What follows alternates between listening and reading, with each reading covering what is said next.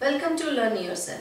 Today we are going to study about structure of atom, and this is the fourth chapter under CBSE Standard 9 syllabus.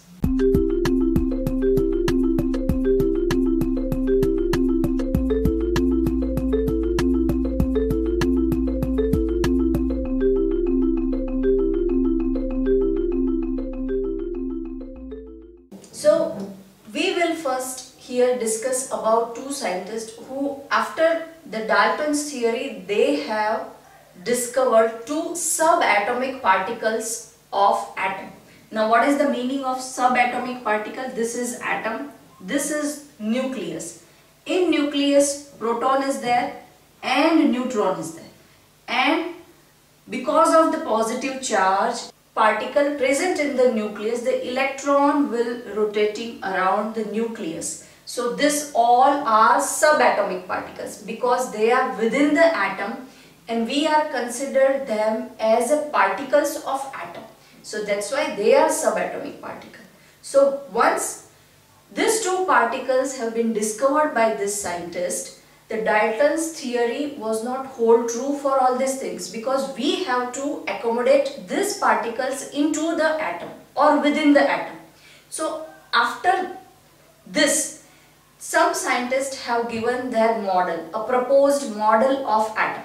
This we know today and this is the correct one. But earlier when they were discovering and when they did not know that this is the correct structure of atom, they have proposed some of the model of atom. But got failed because of were not hold true for some of the speculation and for some of the experiments. So we are going to go through all those details and we will study all those proposed models given by the scientist at that time.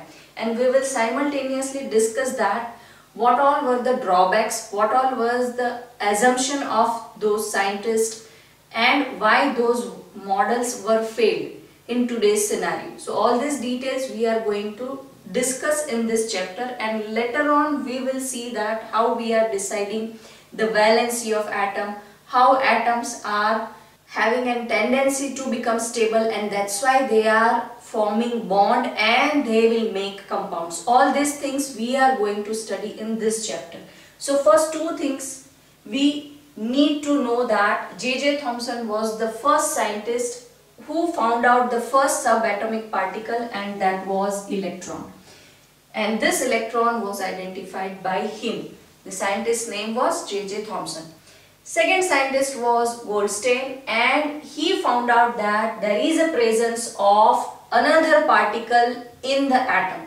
So presence of new radiation in gas charge he discovered and called them Cannon rays. And these rays were positively charged and they will get deflected by the negative environment, and also these particles were having the mass 2 times greater than that of the electrons. So later on this lead to and discovery of proton as one of the subatomic particle of atom.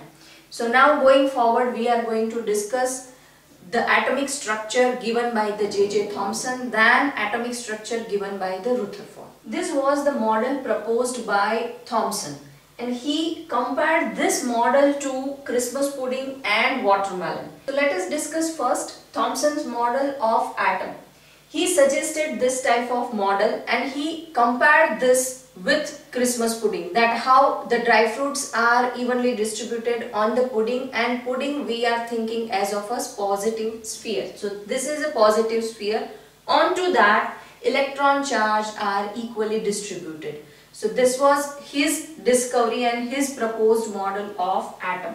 We can also think of watermelon, that in how red structure the seeds of the watermelon are evenly distributed. So that is how he predicted the structure of atom. He also proposed two main points, that an atom consists of positively charged sphere and the electrons are embedded in it.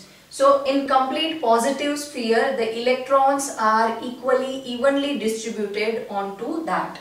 Then second, the negative and positive charges are equally in magnitude because the atom as a whole is electrically neutral.